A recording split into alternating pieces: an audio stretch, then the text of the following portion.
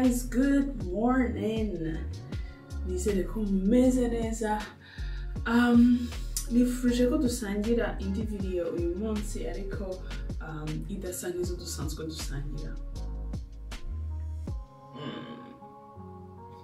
Ooh, feels good.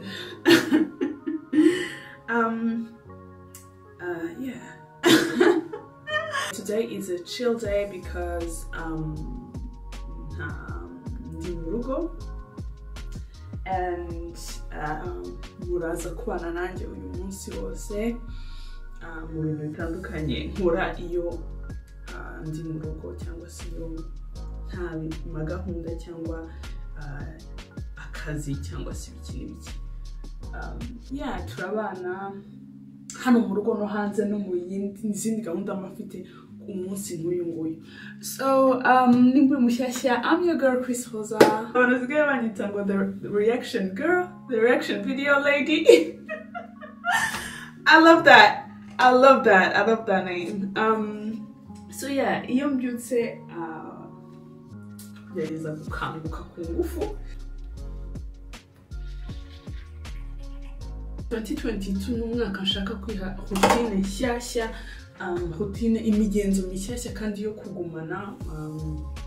Yeah, so ubu ndabyutse koga mu maso, kwiborosa amenyo kuko iyo urebye nawe ushobora gutangira umunsi ukibagirwa ibintu bimwe cyane cyane when it's a chill day. Umunsi wose ushobora kurangira ucyambaye pijama, so wikubita udushyi ugakanguka. It is what it is, okay? I'm often naguze muri Yves Rocher.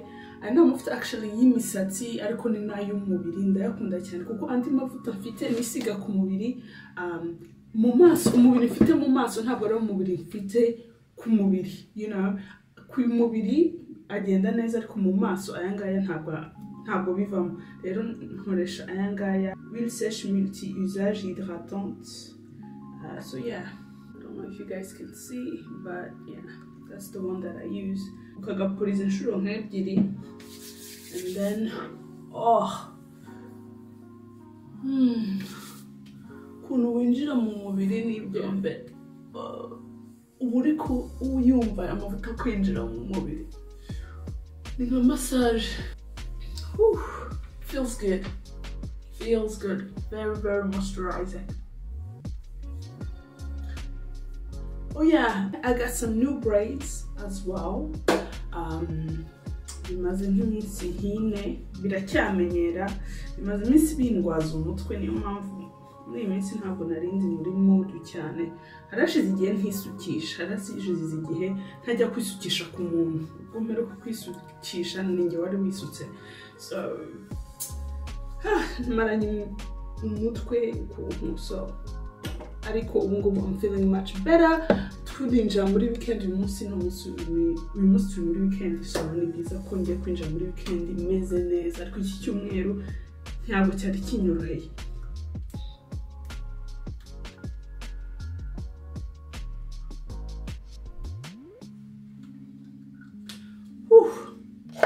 Now that I feel fresh and clean and awake, ndumva nabyutse, ndumva nkangutse, reka twatake the routine. Ushobora kunseka ariko reka nkubwize ko ikindi kintu gisigaye kimfasha gutangira umunsi neza, cyane when it's a chill day, usasa ariko ugasasa n'umutima wawe wose, you know. Bituma I don't know, buri gihe uciye imbere y'uburiri bushashe uvuga ati iri joro ndabujyamo, you know.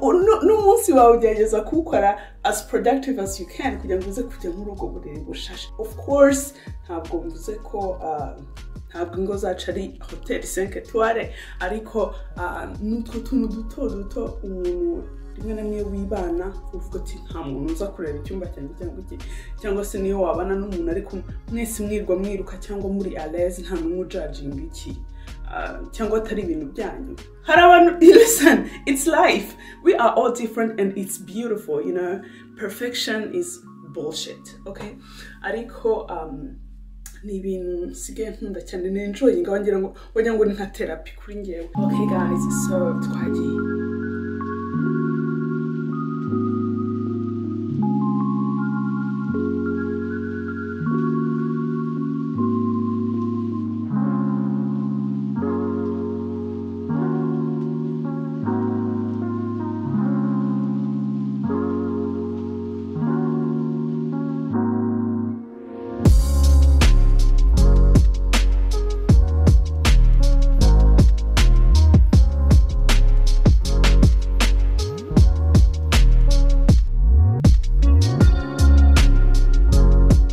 Okay guys, the bed is done. Ubungubu dushobora kukomeza. What's next? Turi mu gikoni ubungubu, amasaha nayo gushaka ikintu nashira mu nda. You know, it's time for some breakfast. But first of all, reka mbabwire ukuntu ngeneye. Because my bae, abyuka kare cyane agiye mu buzima bw'Iburayi ngo mbibabwira, you know, gushaka umusoro nibyo tuba turimo hano. Okay, so kuko abyuka kare and all that stuff. Hano mu gikoni nyine kuko niwo bagomba kurya n'ibiki mbere yuko agenda haba hari ibintu, you know, it's normal, it's okay, haba hari ibintu hirya no hino. So mbanza kubyegeranya, nkoza ibyombo cyangwa nk'ibintu nk'ibyo barakoresheje mbere yuko ngewe ni korera breakfast, kuko nyuma yo namaze gukora breakfast namaze kuyirya ndi bien, ntabwo mba nyifite nkiri muri mode yo gukora ibindi bintu. Bashaka ko ibintu byose, you know, mbanza kubishira ku ruhande. Ndi umuntu niyo naba nshonje bingana iki, nshobora kuresista paka numva ko ubu nibwo niyemereye kurya. Sinzi ukuntu nabisobanura, ariko nk'iyo gukumva nzi ko nimara kurya ndahita mba chill kuburyo nta kindi kintu wambwira nyuma. Do you understand? Sinzi nimba namwe ari uko mumeze. So iyo ufite ibintu byo gukora mbikora before, right? Ariko apana later, kuko later, you never know with me. Later don't exist with me, y'all. So these are my braids, y'all. I love them. Biroroshye ntabwo biremereye.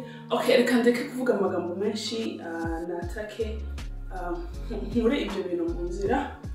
We've got a chill day. We got a lot of things to do, okay? Let's go.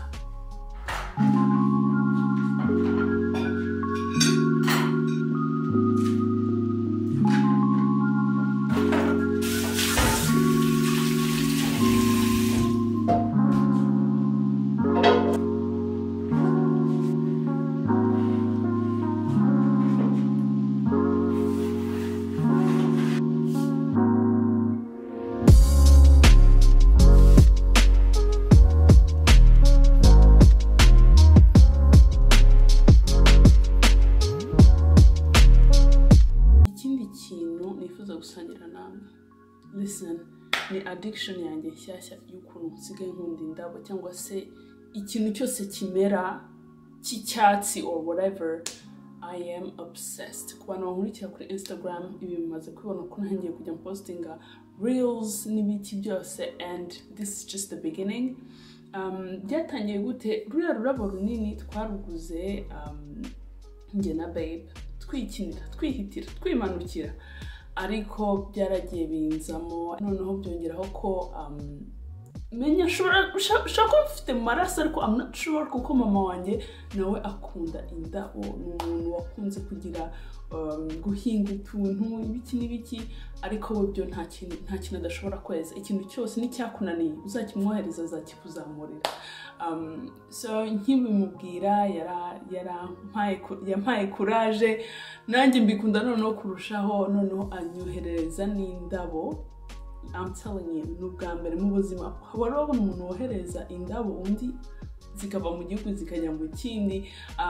Yanyohereje indabo, yagerageje kuziproteja, nta kuntu atagize, ariko zangezeho nyuma hafi y'icyumweru, zaroroshye, zarahuye, mbega zarakomeretse, urabyumva nawe. Ngerageza kuzishakira ubutaka, kuzitaho, none buhoro buhoro ziri kugenda zizamuka. So yeah, nimba hano hari abantu bakunda indabo cyangwa se ibintu byose bimera, munsigiraga comment hano hasi, kuko mbona biguha ni nkaho buri guhumeka umwuka mushyashya n'ibiki byose. So yeah, oh my god, ndi kuvuga amagambo menshi sindanarya. So it's my new addiction, kandi ndakeka ko ibingibi byo bizakomeza. Nimbona mpiriwe nkabasha kweza ibyo mfite hano deja, uyu mwaka uzarangira iyi nzu yuzuye ibiti n'indabo. My boyfriend namaze kumuteguza, nambwira ati babe, urategujwe, ntuzatungurwe nubona umwanya wose muri inzu ndi kugenda mu I'm crazy, I know. Okay guys, reka ndeke kuvuga amagambo menshi. Nubwo iyi ngiyi ari vlog, ariko nta mpamvu yo kukabya. ku bakunzi ba vlog mumbwire niba mukeneye izindi vlog nk'izi ngizi. You know, let me get myself something to eat. Maze ubundi dukomeze gahunda z'uyu munsi.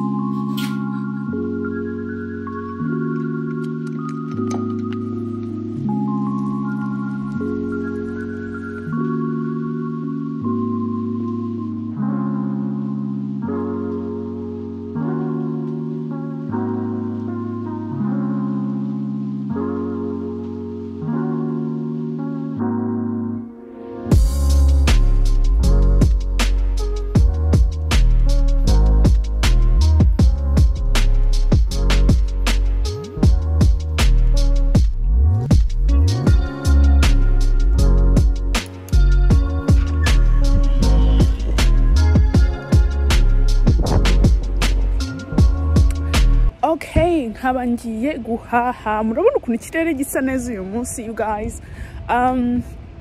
Ngiye guhaha kuko murambivuga nako iyo ubana n'umuntu wubaka umubiri, ibintu by'amadiete n'imirire ni ibintu bidashira. Guhaha guteka bega ni reba already ukuntu twebwe abantu basanzwe turya cyangwa se duteka buri munsi. Bazo none umuntu urya karindwi ku munsi, you guys have no idea. So ni ibintu byabaye akamenyero, ni ibintu bisanzwe ngo nta nubwo tubitinda. So on a chill day like today, ndaprofita nyine nkahahira nk'iminsi nkingaye kugira ngo iminsi izakurikiraho umuntu azaba adafite stress. What else? Indi gahunda uyu munsi ni gukora content. Iyo mfite free time, of course mba ngomba gukora content kuko nta bintu nkifite byo kweditinga. Video mperutse kupostinga ni video y'isaha nakoranye na my boyfriend. By the time nkoze vlog sinzi video nzana mperutse kupostinga, ariko yeah, let me go get the metro and I will see you guys later. Hey guys, so nahashye naronse, everything is fine. Nagarutse mu rugo. So ndi kwitegura, already my edges are done. Ndi kwitegura kugira ngo mbakorere ama reaction video. Ndabizi ko sinzi nafashe pause ariko ntateganyaga y'icyumweru cyangwa icyumweru n'igice, ariko ngiye kugaruka n'ingufu nyinshi. Indirimbo ni nyinshi zasohotse nizo mwasabye, of course. So get ready because we're gonna be back with reaction videos. Ariko ndashaka umugenda mukereka urukundo na video nakoranye n'umukunzi wanjye, of course, tusubiza ibibazo byanyu mu rwego rwo kwizihiza imyaka 5 twari tumaranye. We had so much fun. Iyo video twaraenjoyinze kuyikora, video y'isaha, ariko mbabwire ko isaha iziruka nk'umurabyo kubera ukuntu kiryoshye. Mbega n'ibitwenge gusa, ariko na sije ziri serious twaganiyeho, ariko cyane cyane ko abantu barengeje imyaka 18 nibo mbwira ngo mugende murebe iyo video nimba utayifite ubwo urebe reaction video. Anyways, reka ndeke gutinda kuko gahunda no kujya no muri gym nyuma y'ibi ngibi kugira ngo nimba umunsi wanjye wabaye productive. It's a chill day, but actually it's not really a chill day. Iyo ufite hobbies cyangwa se ibindi bintu ukunda gukora muri free time yawe, ushiduka ariko at least ukora ibintu mba ndi gukora ibintu nkunda. So tugiye already nakoze video mbere kukuntu nitegura cyangwa se mbere kukuntu ntegura reaction video. Iyo video ndayisiga hano hasi, ndasiga link kuko ntabwo byose nabibereka, of course, ariko iyo video ibereka neza n'abantu bashaka gukora ama reaction video bayifashisha, of course. Mukareba ukuntu mbigenza, ukuntu ntegura camera and everything. Your video irahari. Okay, so let me go ahead and put some makeup on this face and try to get content. Nyuma yaho ubwo turajyana muri gym, maze nyuma yaho ubwo dusoza umunsi. Okay guys, stay tuned.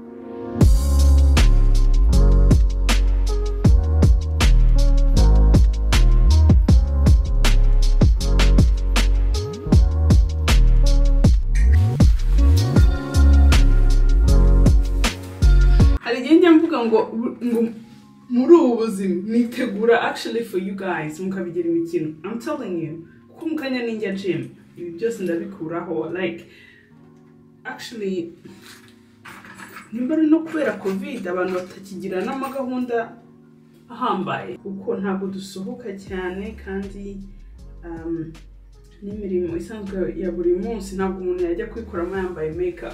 I'm just saying nge ntabona kuko uri kwiruka stress n'ibiki ntabwo ari cyo gihe kuri nge cyo kwambara makeup ubundi nge ni igihe nyine uba ugiye guciringa usohotse cyangwa mu minsi mikuru se. I love this necklace. This is a gift from Babe. It's written Chris Hoza on it, so very personalized, huh? Okay, harabura amaherena. Aniki nakwambara amaherena sa goldish. Yeah. This is a gift from my sister. Ndakunda cyane.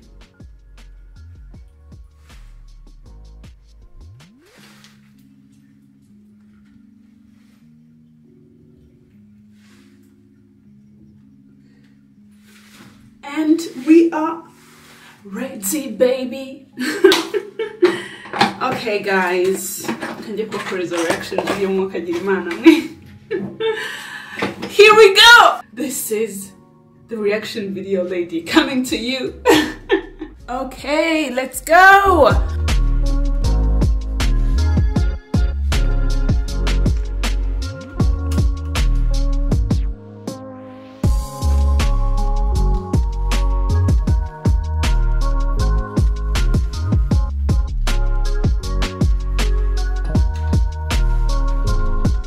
Everything is ready. Let me get started. Nkora easy reaction video. Since umubare nkora actually biterwa n'igihe, biterwa na mood, biterwa na gahunda z'umunsi. Hari igihe mbasha gukora nkenye icyarimwe, hari igihe nkora imwe gusa. So uyu munsi ndakeka ko mbasha gukora nkenye quand même zikazagenda ziza buhoro buhoro bitewe n'igihe mbona zo kuzeditinga. So twagiye. Video twazirangije, content nakoze nka reaction video enye. Turi muri weekend, so nukuvuga ngo ni ibintu bizasohoka kwa mbere, kwa kabiri, kwa gatatu, ibintu nk'ibyo. Kuko umuntu atabazi ko icyumweru kiza gutangira, hari igihe kwa mbere utafite umwanya wo kwitegura cyangwa kwifuriza abantu icyumweru kiza n'ibiki. Ibyo byose ndaprofita nkabikora nkafata nk'utwo video ubu ngubu aho mba niteye nk'ako gashahuro n'ibiki, kuko simba nzi kwa mbere uko umunsi uza kumera and everything. So nkabikora byose rimwe. We have to think smart. Content creators barabizi ko ugomba gukora ama reserve kuko ntabwo buzi umunsi nyirizina. Urugero nk'ubu ngubu nafashe utuvideo two kubifuriza icyumweru cyiza kandi turi kuwa gatandatu. Nafashe ibintu nk'ibyo ariko nzabasangiza kuwa mbere kuko hari igihe ntabanze kubiza kuza kuwa mbere nimba nzambifitiye umwanya. So that's life, okay? Ngiye gukura hii makeup and then ngiye muri gym. Abantu bari kubaza ngo ihe makeup. I know I'm not a good makeup person. Shiraho bike kandi nabyo wasanga mbishiraho nabi, so ariko ndagerageza. Okay guys, see you later.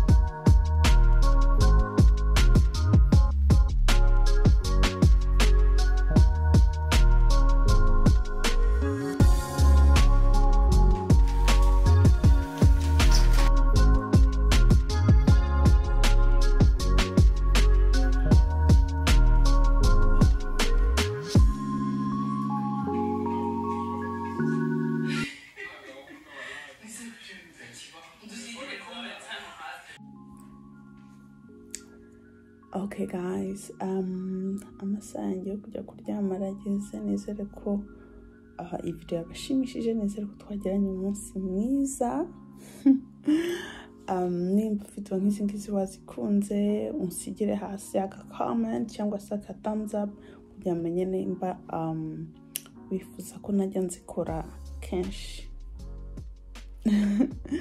Okay guys, ndabashimira cyane abantu babanye nanjye uyu munsi. By the way, happy Valentine's Day.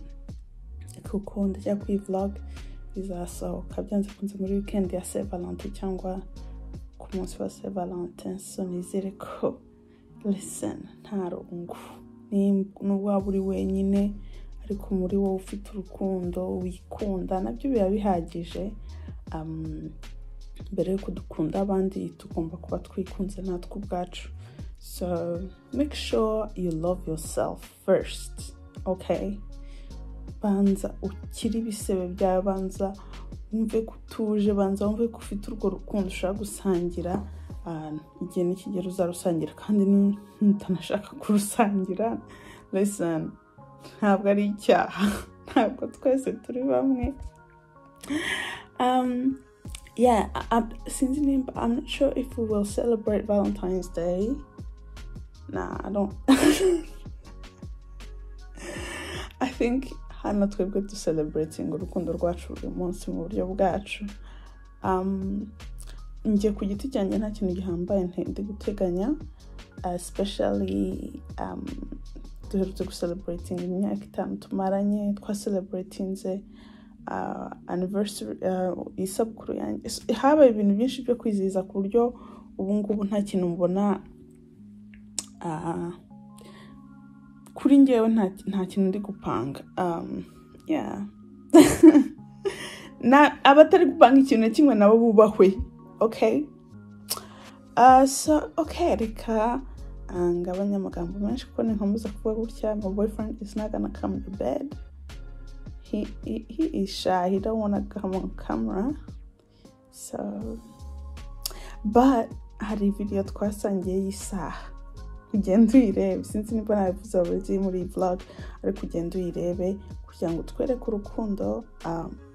Video nanjye ubwanjye njya nshiduka ndi kureba kugeza n'uyu munsi, kandi nzakomeza kureba kuko ni video vraiment twari duhari, ijana ku ijana. So anyways, let me stop right here. Thank you so much for watching. Subscribe, like, comment, and share. Okay, bye.